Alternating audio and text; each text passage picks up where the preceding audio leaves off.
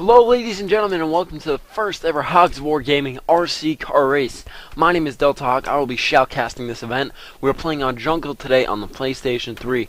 You have to race around this map and make it to the finish line first, and you will move on in the tournament. Our contestants today are going to start on this rock, and our contestants are ALpHa in the red and Miztik Hog in the green. ALpHa is on the SOG side, and Miztik is on the NVA side.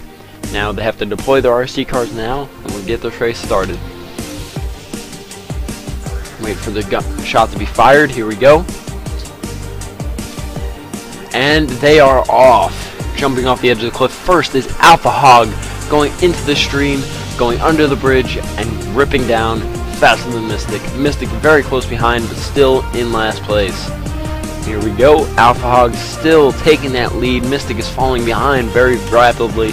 Miztik better keep his game up to be able to make this.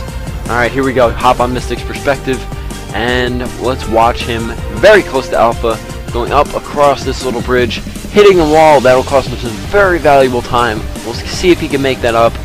And ALpHa doing amazing backflip, making it perfectly, while Miztik does not make it, struggles to make it, and it will cost him some very valuable time in the end.